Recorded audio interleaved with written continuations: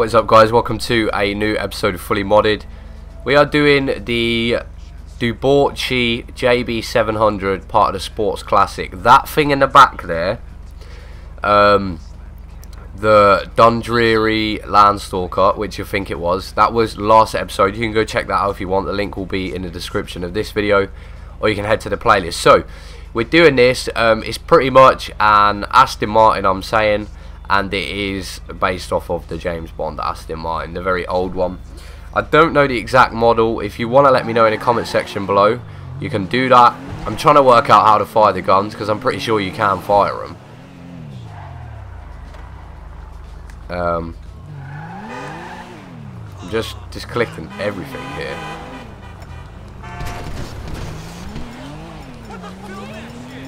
I'm pretty sure you can fire them guns on the fucking front. People are probably smashing their heads on the keyboard now, like, hit the fucking button. Oh, I can't do it.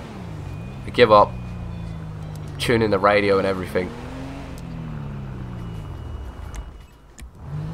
Fuck it. They're props, they don't work. I'm pretty sure they do though.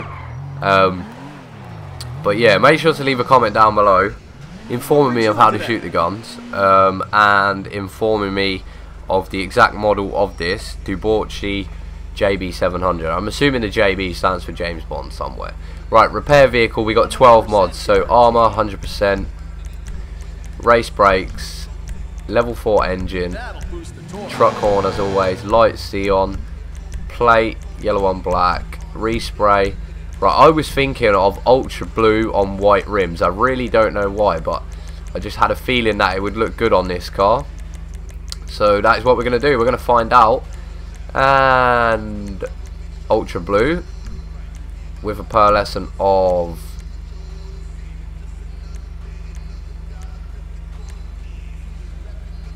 diamond blue, which makes Aquafina, I think the colour is called. Amazing colour. And suspension, competition, race transmission, turbo tuning, wheels. We are just going to stick some cool wheels on it. I would personally say leave the originals, but we're going to go with Endo V1, and I know I'm using them a lot, but currently at the minute I just absolutely love these rims. In the frost white, custom tyres, bulletproof, and blue tyre smoke to match. Windows, pure black. There we have it.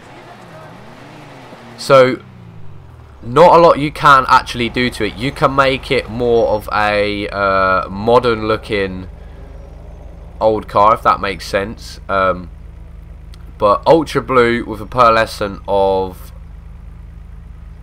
another blue gives you this colour, which I think is an amazing colour, and this topped onto white rims, I think personally it's like the ultimate combination. It cannot be beat.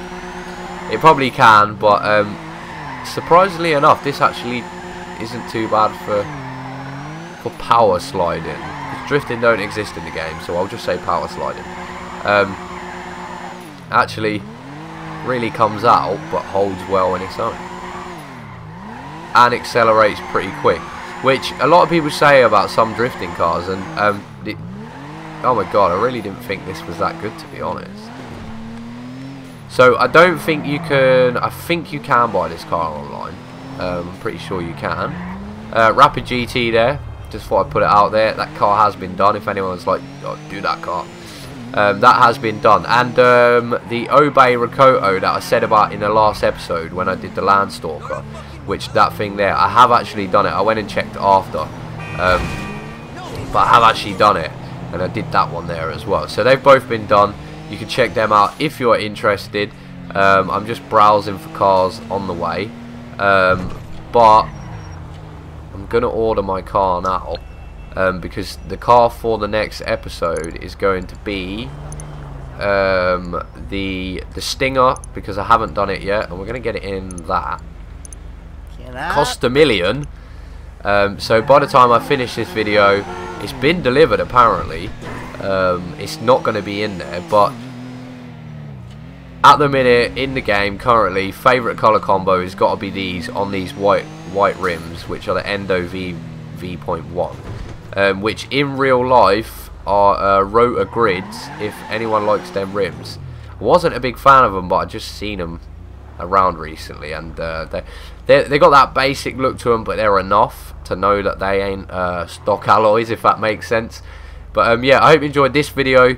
There it is, the Bond machine, modernized a bit. It's a shame we couldn't really like de-chrome it, smooth it out like the Coquette. That would have been good if we could have got rid of this chrome bumper here and the rear. I think it would look a hell of a lot better smoothed out. It would have looked a little bit, maybe from this angle here, like a Mark 1 Escort. I'm really popping them out now, but there it is. If you enjoyed this video, feel free to leave a like, add it to your favourites, all that good stuff, and I will see you in the next one. Cheers for watching.